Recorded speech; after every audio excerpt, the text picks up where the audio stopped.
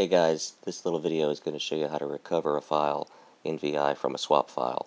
Now I've already set up a situation where I would need this. Let's say while you're editing your file you lose your connection, and when you go back in or try to go back in, I'm going to use this chapter 02A as an example. You see this screen. Okay, you're going to be freaked out. You don't know what to do. It says found a swap file. Pay attention to the name of the swap file. Alright, and then what we're going to do is first press the space bar. Notice your options at the bottom. One of them is to recover R, so hit R.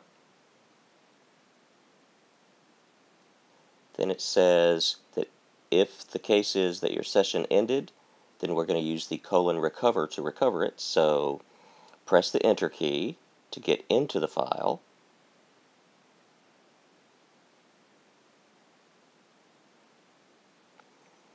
Type :recover. Press Enter. You get the message that says recovery is complete.